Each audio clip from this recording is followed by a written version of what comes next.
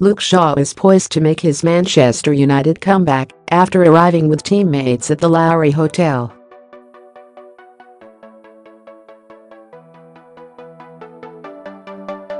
The left-back has not played since April and missed the Europa League final victory as well as United's opening 4 league games.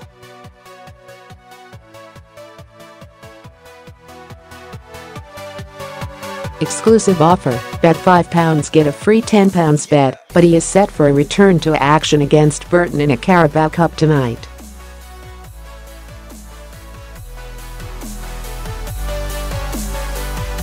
And he headed into Manchester's Lowry Hotel as he and teammates were shepherded in by security and sniffer dogs.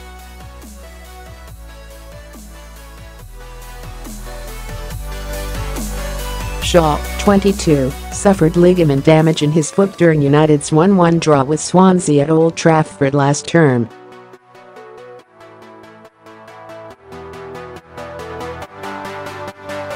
And he spent much of pre-season doing rehab work on his foot and has slowly made a comeback for United's under-23s.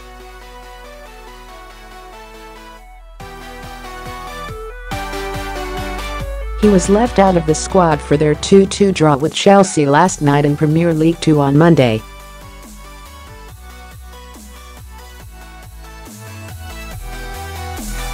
It suggested he and a handful of other backup stars, including Angel Gomes and Scott McTominay, could feature against the championship side.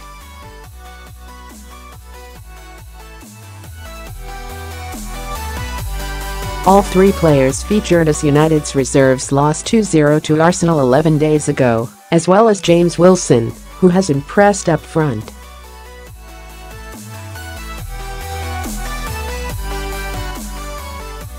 Shaw was handed a 12-month contract extension over the summer, and Mourinho reportedly does see him as the club's long-term left-back.